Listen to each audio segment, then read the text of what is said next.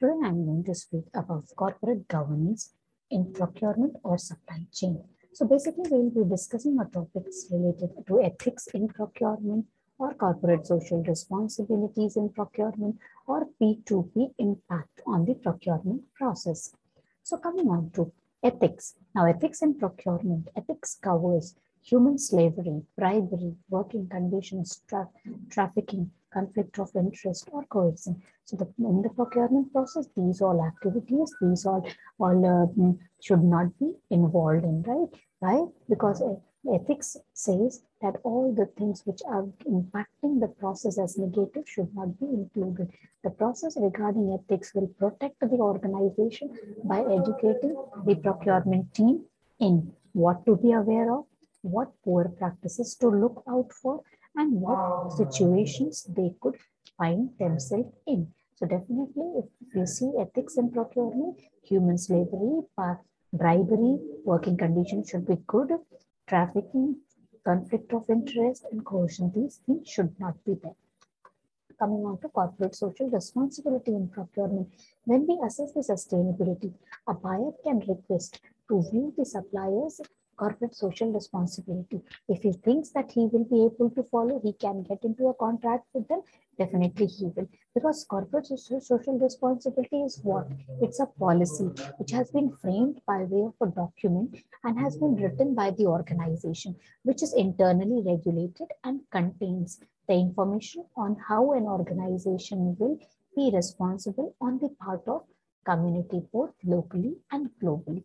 The policy covers fundraising from charity, ethical behavior, sustainability, environmental policies, and all those. It's like that. What is your commitment towards the society? What are you covering in to give the society? Right? It's not only production of your goods or services which your company is doing a business in. It's towards community. What is your responsibility? Coming on to third aspect, the impact of procure to pay system on the sourcing process. As P2P cycle includes all these stages from the initial identification of the requirement to the final receipt and payment done to the suppliers, right? So an electronic process is enabled in P2P cycle. It makes the cycle go much faster, provides much speed to the process of procure to pay. Then what are the impact of procure to pay system on the sourcing process? Definitely, as it electronically it will be done, that procure to pay process, that is P2P, it will reduce errors, it will reduce waste, it will be reducing the cost, it will make faster payments, there will be continuous improvement and much more enhanced relationship. The better the performance, the better will be the relation. Then coming on to what will be there as a reduced waste, yes, due to the help of electronic P2P process within procurement, waste related to anything which is there, which is it's not going to add value to your process, definitely that is a waste. So definitely those aspects can be reduced, and when the reduction in the waste will happen, there will be an improvement in the efficiency and effectiveness as well as productivity. What are the three issues given by Womack and Jones identified? Now, the three issues relating to reduction of the waste are purpose, process, and people. Now, purpose is understanding what customer wants, what is customer, and how they perceive the value. Process is improving the process and removing the wastage and all, which is not adding value to the production, as well as people, creating the environment that enables the people to achieve maximum potential. So P2P system has enhanced with all these three areas as considering process, purpose, and the people, right? For reducing the cost and adding on the value. Because if the thing which is not adding value, that means that is a waste which has to be reduced. Coming on to lean thinking includes 7 areas where there can be waste. Like for example, if defects are there in production, definitely it's a waste. If overproduction you are doing, then also it's a waste. If there is a waiting time, that is also a wastage of money and time. Unused talent is there. So many things, the people you have appointed, you have put in the job for, but they're extras, so not needed. If extra transportation cost, that is waste. If inventories are also resulting to be excess product and all, which is not demanded, definitely it's a waste of your money and time. Then as well as a space in the warehouses and storage, Various other things are there which can come under the wastage, or which has to be reduced to add value. Then reduced cost and faster payment. A P2P system allows payment for customers and suppliers to be made more quickly and increases the likelihood of them being on time.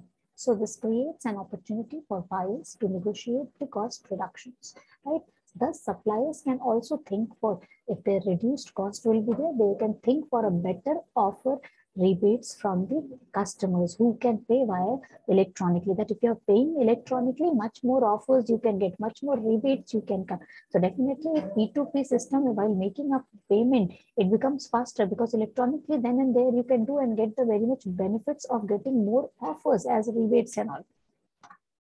Then it enhances the relationship also. Yes, it enhances the relationship because if there is a transfer of electronic document, then and there you can get it done. Otherwise, you have to do it manually by people, well, sending them with a document or a paper transfer. That will take time and documents can lost. When enhanced relationship, definitely face-to-face relationship is not there, but they get build their goodwill that you are electronically transferring the documents and the process is done very conveniently.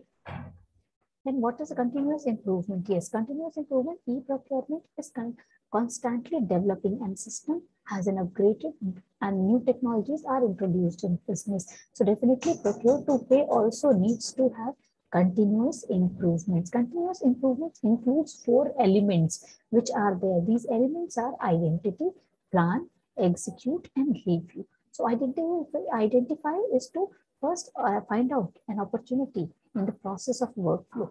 Planning for that after identification of the opportunity, you need to plan for that opportunity, right, as a process and all.